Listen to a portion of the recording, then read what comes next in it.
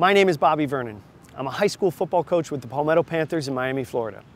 When I'm not coaching, I'm a speaker, writer, and business consultant, having spent the majority of my career in the private sector. This video introduces a series of tackling drills, which together form a teaching progression for tackling without helmets and shoulder pads. It's based on my experiences as both a coach and former player, having played at all amateur levels, including youth, high school, and college football. It's also based on my experiences as both a fan and player of the game of rugby. This video was created because I wanted to share what I believe is a safe, effective, and fun way to practice and teach sound tackling, principally to youth and high school football players. I believe if done correctly, this will condition players at an earlier age to keep the head out of the tackle and remain disciplined with their tackling form and technique. I also wanted to create a set of drills that would be easy to implement at all levels, in that they do not require a lot of expensive equipment or complicated logistical coordination.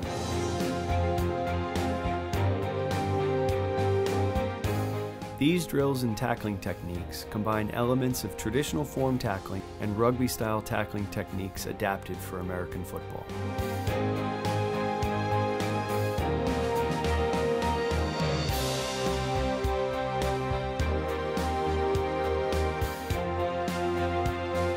The truth is that traditional tackling form and technique in American football is not radically different from tackling in the game of rugby. Many of the elements of an effective tackle are actually the same in both sports, with a few small technical differences.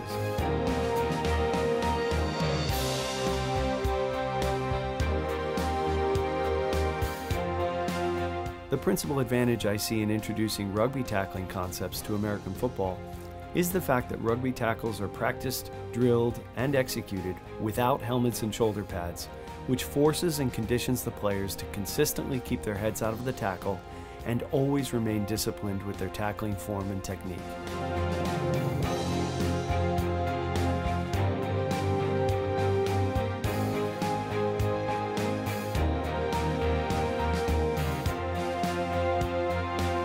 It's been my observation that teaching traditional form tackling technique for American football is fine in theory, but very often both theory and form go out the window the day the kids strap on the helmet and shoulder pads, where big hits to or with the head are often encouraged and celebrated over sound tackling.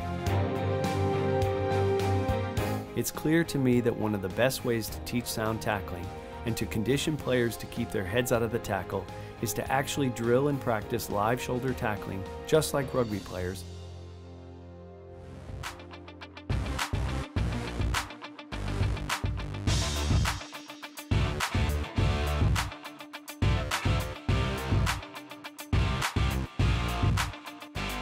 It's no secret that American football is dealing with a serious concussion problem. However, what isn't as well known or reported is that there are really two types of concussions experienced in American football. Those that are the result of an accident, and those that result from an intentional act, meaning they were caused on purpose by either using one's own head to deliver a blow or intentionally targeting and hitting an opponent's head.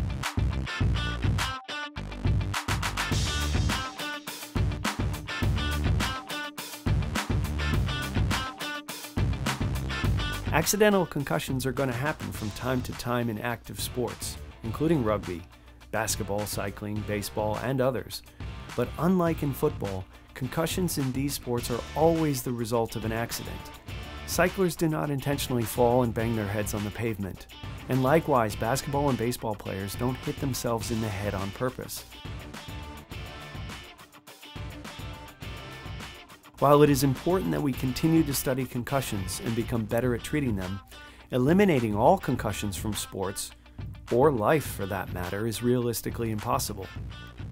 Eliminating intentionally caused concussions in football, however, is not only possible, but I believe necessary if we hope the sport maintains its status as America's game.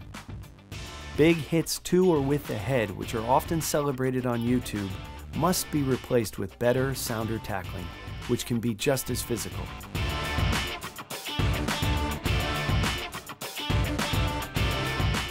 American football's origins are derived from the sport of rugby. So there's no reason why we shouldn't look to it for lessons which can improve our tackling and make the game safer. Recently, some extremely accomplished professional and college coaches have begun to embrace the concept of rugby-style tackling techniques. But as I've said, I believe it's less about the technique and more about the way rugby tackles are practiced, which is in a live environment without helmets and shoulder pads.